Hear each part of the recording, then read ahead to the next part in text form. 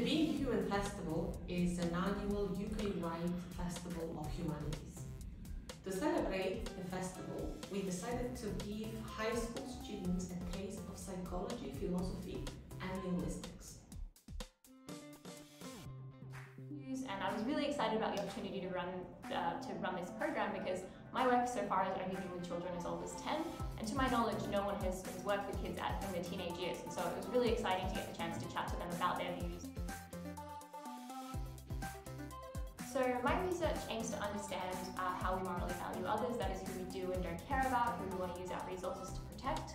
And a lot of work in the past has done this in the context of the moral circle, so beings and entities that we care about a lot are at the centre of the moral circle, and those that we don't care about as much are on the outside.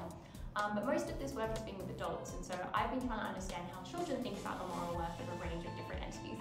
And I seem to be finding that children are actually more likely to care about entities that adults don't care about as much. So non-human animals, robots, maybe people who live far away in different countries, children seem to think of as more similar to the entities that we care a lot about, like our friends and family. So this is part of the Becoming Human festivals, where Edinburgh University work with high schools to raise awareness for the topic of psychology.